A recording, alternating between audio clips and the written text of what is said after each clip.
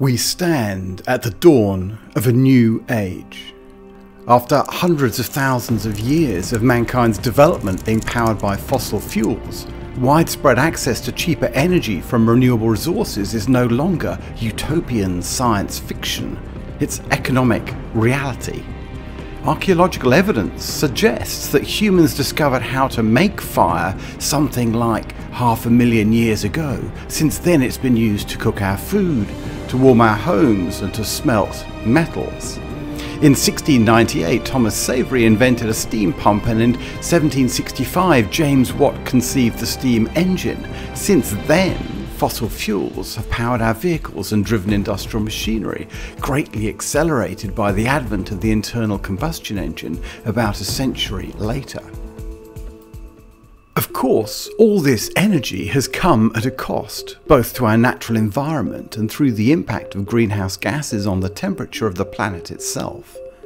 Today, the Earth is warming more rapidly than ever seen before in the archaeological record.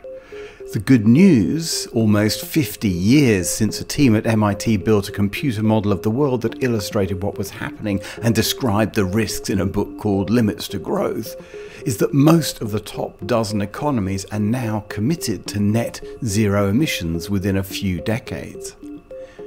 Leading companies such as IKEA and Unilever are demonstrating that focusing on sustainability can improve overall business performance.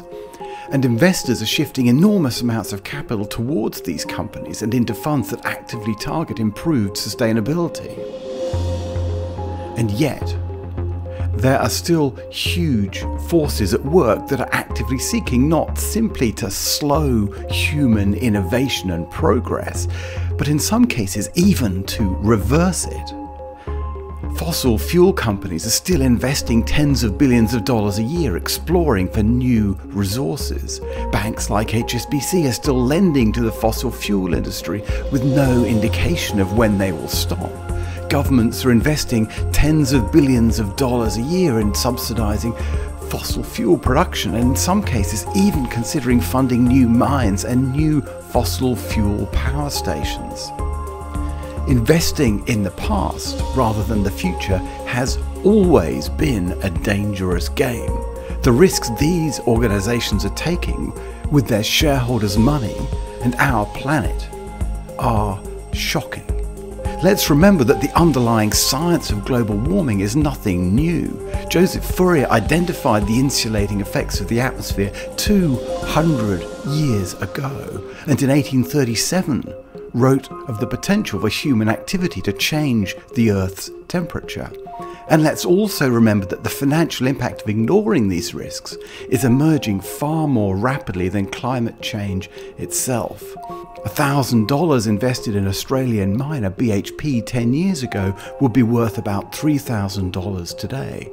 The same money invested in Australian Ethical, one of the world's longest established ethical investors, would be worth over $40,000.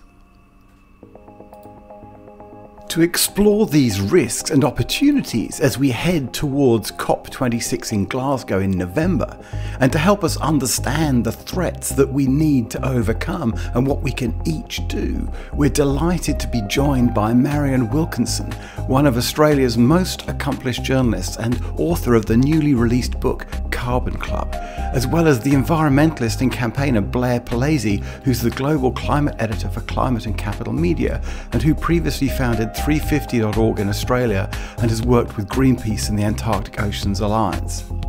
As always, ESGX Live will be down-to-earth, fact-based and interactive. Our live audience can ask questions and contribute to the discussion via the chat, and you can also watch on YouTube at live.esgx.org. And if you are watching on YouTube, then please do subscribe to the ESGX channel and use the like button. Finally, from me, Nigel Lake in New York, and my co-host Paul Herman in San Francisco, a sincere thank you to our producer Nick Gower and to our ongoing sponsors Pottinger and Hip Investor, thanks to whom ESGX Live is free, open to all and global. We very much look forward to the discussion.